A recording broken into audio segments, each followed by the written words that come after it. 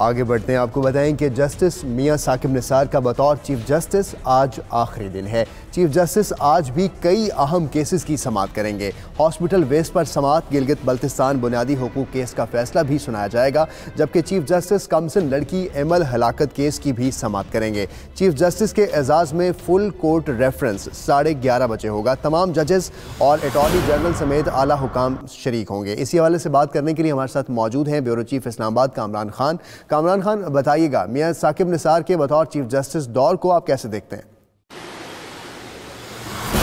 जी बिल्कुल, देखिए chief justice मियां साकिब निसार जिनका कि आज आखिरी वर्किंग डे है बहैसियत चीफ जस्टिस, और वो इस वक्त भी अपने कोर्ट रूम नंबर 1 में बैठे हैं और मुकदमात की समाअत कर रहे हैं। आज चंद ही मुकदमात जो हैं वो फिक्स किए गए हैं जो उनकी देर समाअत आएंगे। एक इम्पॉर्टेंट फैसला है जो आज उन्होंने सुनाना है, गिलगित बल्तिस्तान का जो आइनी स्टेटस है उसको डिटरमिन करना है।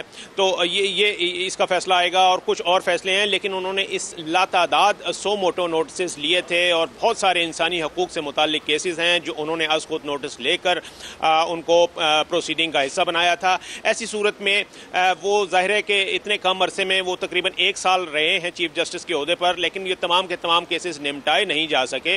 इसलिए ये जो केसेस हैं अब ये आने वाले दिनों में जब नए चीफ जस्टिस आसिफ सईद खान खोसा अपने कल से अपने मनसब का हलफ लेंगे, उसके बाद से ये वाले केसेस जो हैं ये उनके दौर में देखे जाएंगे। मैं बताता चलूं कि आज जो सिर्फ 11 बजे तक केसेस की समाअत होगी, उसके बाद एक फुल कोर्ट रेफरेंस जो कि अदालती रवायत है वो उनके एजाज में मुनक़िद किया जाएगा। उसमें तकरीर होती हैं, उसमें सुप्रीम कोर्ट बार के सदर, पाकिस्तान बार कौंसिल के वाइस चेयरमैन, अटॉर्नी जनरल और दीगर तमाम जज साहिबान जो हैं वो इस फुल कोर्ट रेफरेंस का हिस्सा होते हैं। इसके बाद आज एक और रिवायत होती है कि सुप्रीम कोर्ट के जजेस की जानिब से एक इशाइया दिया जाता है। ये अलविदाई इशाइया होता है जो कि सुप्रीम कोर्ट में ही जाने वाले चीफ जस्टिस को, रिटायर होने वाले चीफ जस्टिस को दिया जाता है।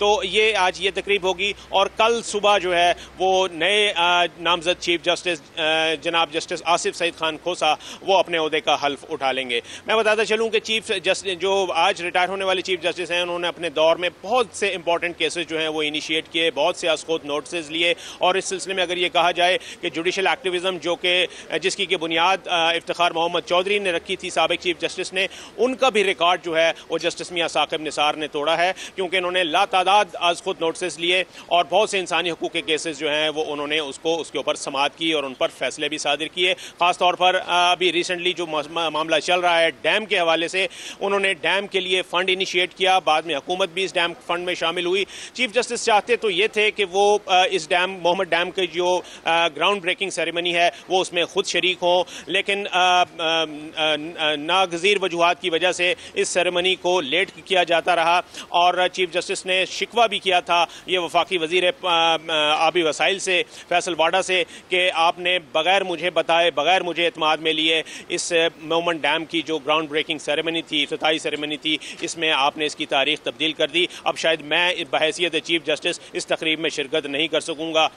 तो ये गिला था, और चूंकि ये उनका अपना ब्रेन चाइल्ड था इसलिए वो चाहते थे कि इसके इफ्तिताह में वो खुद शरीक हों और वो खुद इसका इफ्तिताह करें, लेकिन ऐसा नहीं हो सका।